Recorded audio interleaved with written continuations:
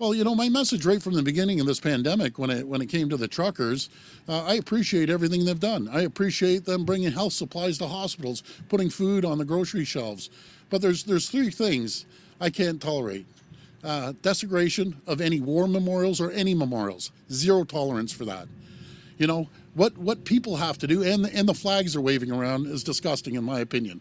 Outside of the greatest flag in the world, the Canadian flag. God bless them for waving the Canadian flag.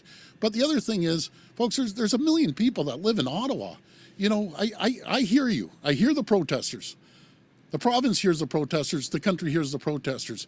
Now it's time to let the people in Ottawa get back to their lives. These businesses that have been closed for you know, a while now, the restaurants want to reopen. So, you know, I get it. I hear you. But we have to let the people of Ottawa live their lives.